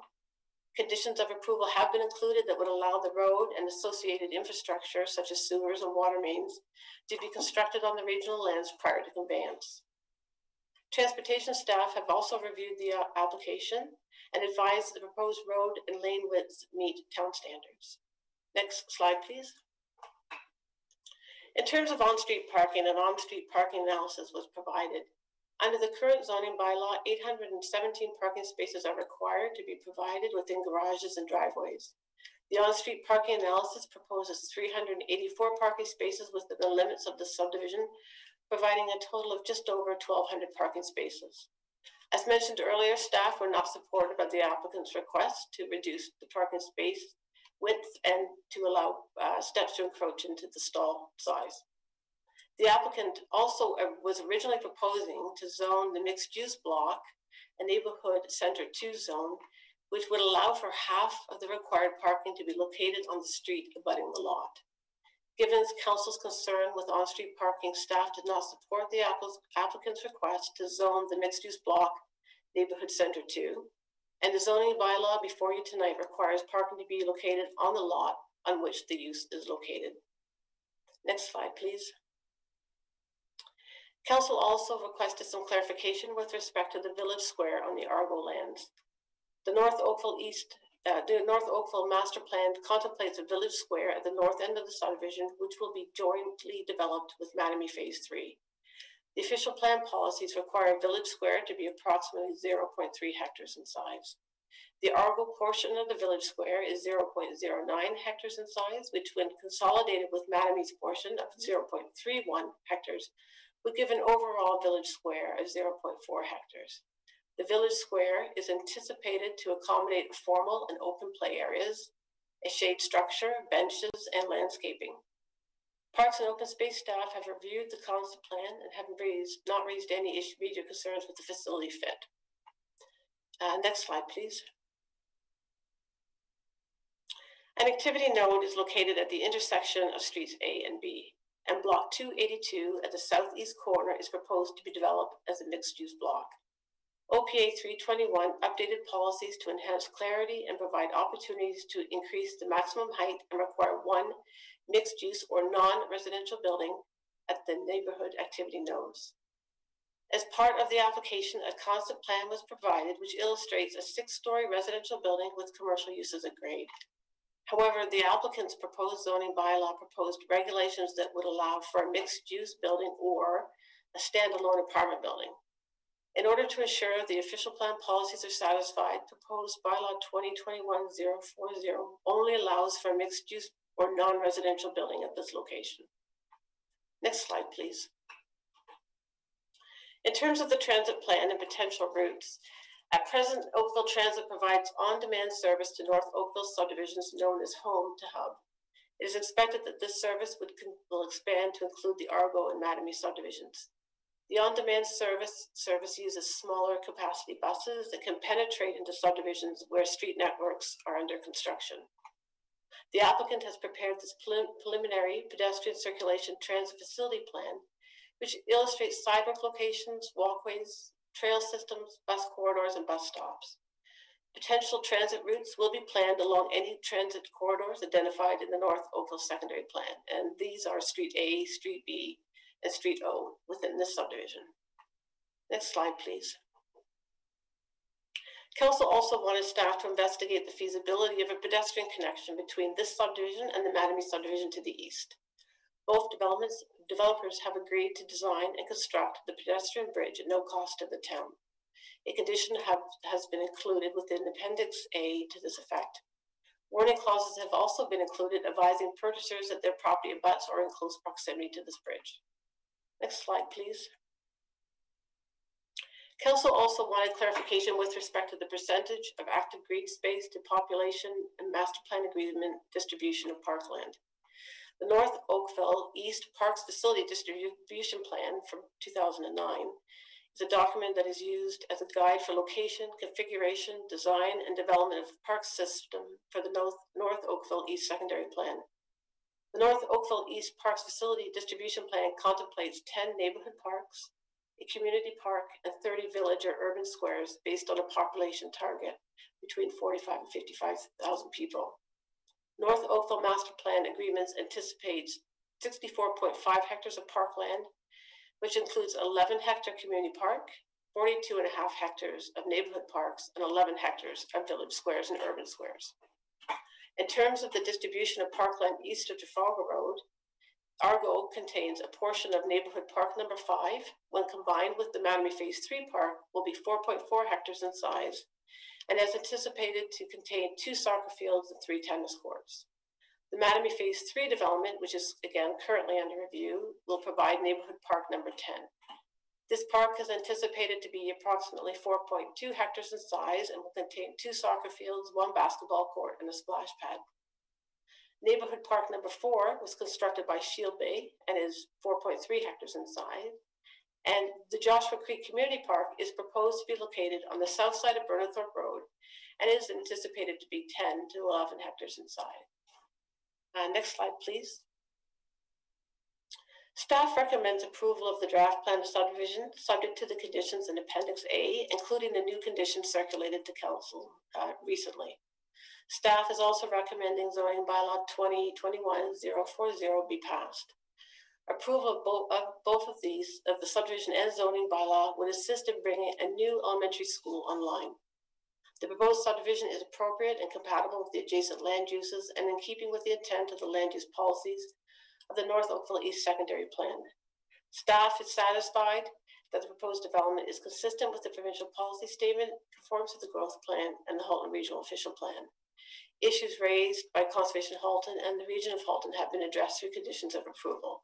And as such, staff put forth the following recommendations for Council's consideration. And that concludes my presentation. Thank you very much, Ms. Musson. I see hands from Councillor Elgar and Councillor Adams. Councillor Elgar, why don't you go first? Thank you. Through you, Mayor Burton. Lee, thanks for the presentation. I got more interesting. You talked about the parks almost throughout the whole of the north of Oakville, correct? What there's going to be? I was mainly looking at the east of Trafalgar Road. Okay. Lee, when you're covering that, one thing jumped out. What about a high school? Any idea where we might put a high school north of Dundas someday? Like it.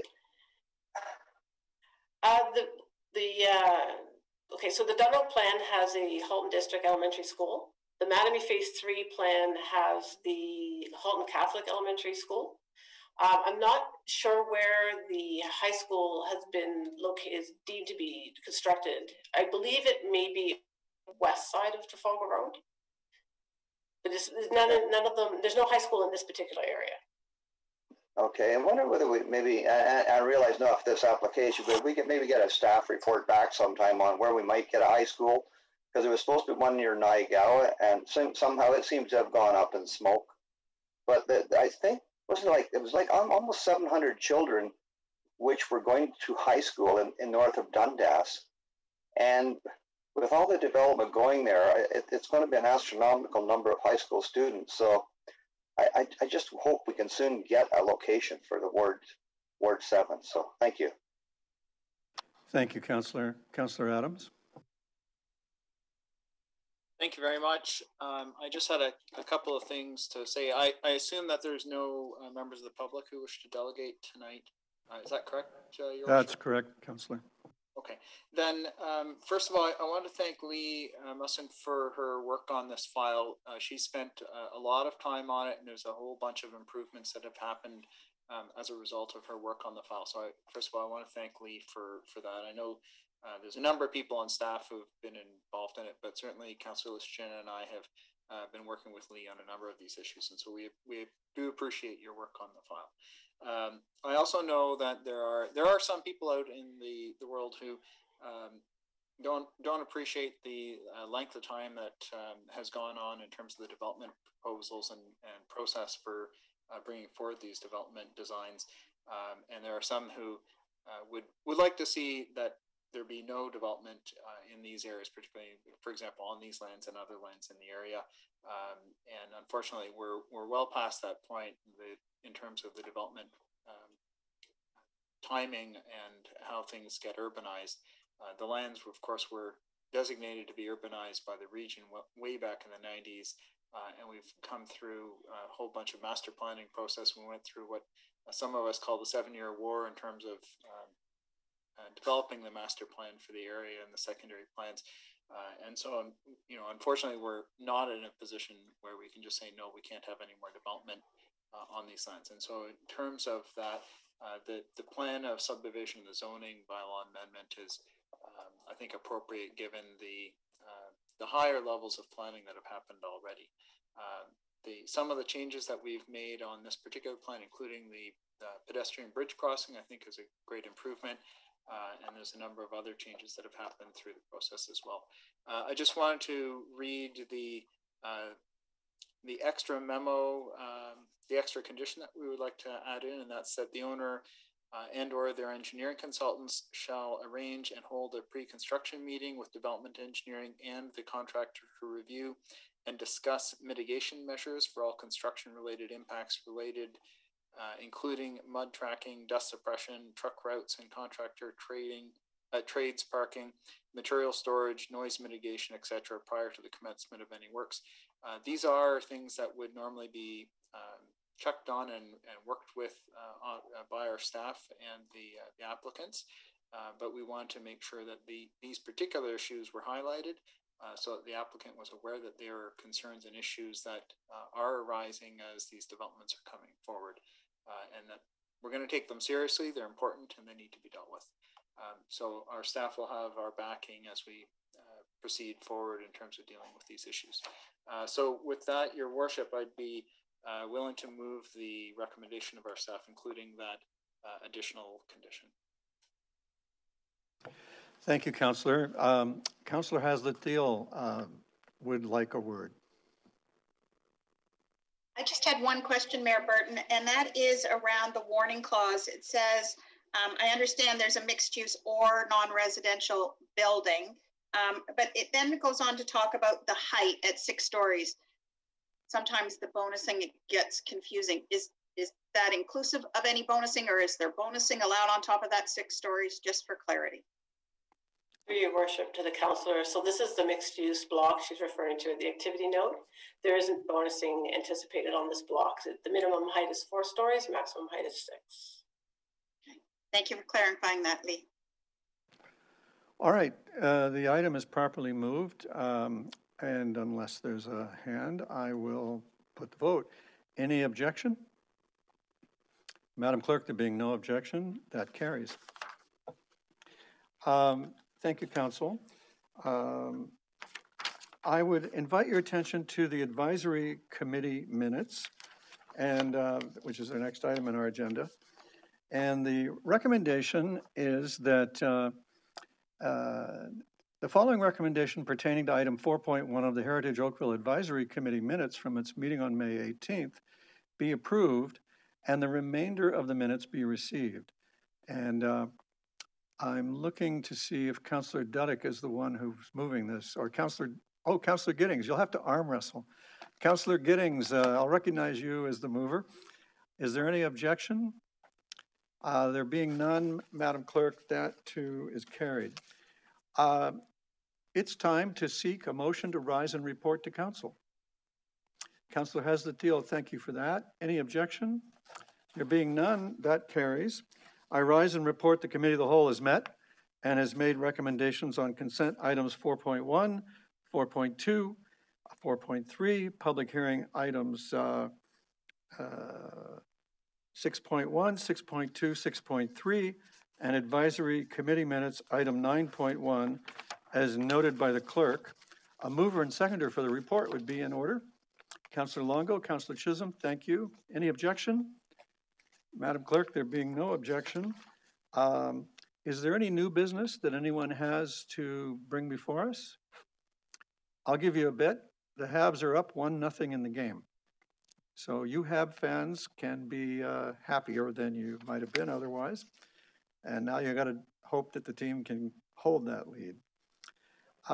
Would two of you like to give us a motion and a second for the consideration and reading of the bylaws? Councillor Elgar and Councillor Robertson, thank you. This is, any objection? There being none, Madam Clerk, the bylaws are approved. Thank you very much, everybody, for your time and attention. Those of you addicted to the Habs have time to enjoy the rest of the game. And it's been terrific working with you. And that is the end of the meeting.